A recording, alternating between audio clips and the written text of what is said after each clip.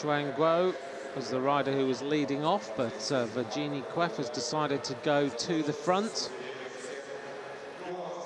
Every rider will have their own tactics that they have decided upon.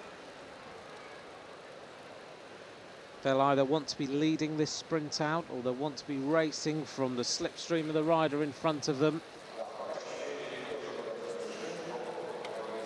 They may well decide to go for a long effort, maybe more than a lap, or they may leave it very, very late. All the little tactics that come into play.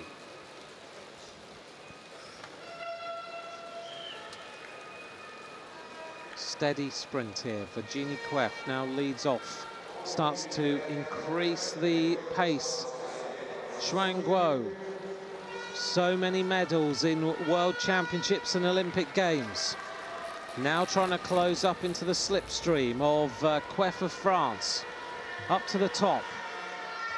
Shuang using the banking to very good effect as she dives down and uses the steepness of the banking to go and accelerate that bike. She's going to go shoulder to shoulder with Virginie CUEFF.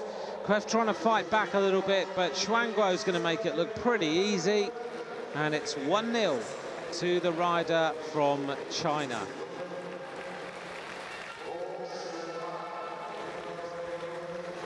An appreciative crowd in here this evening as they watch Shuang power her way to the line.